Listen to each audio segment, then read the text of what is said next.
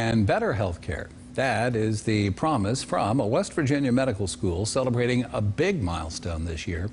West Virginia School of Osteopathic Medicine in Lewisburg, marking the 50th anniversary of its founding this year. The school's president has been traveling the state to mark the occasion and was in Charleston today speaking to the Rotary Club there.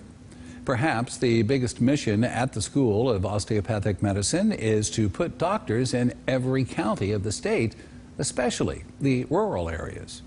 Our school has helped populate small towns with docs right in where they live. So access to care is so critical so that people can easily get to a physician to get their illnesses diagnosed and then treated.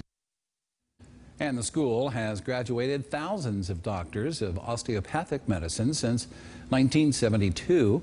It now has partnerships with West Virginia State University, Davis and Elkins College, and West Virginia Wesleyan, all in an effort to get more undergraduate students in the pipeline to medical school.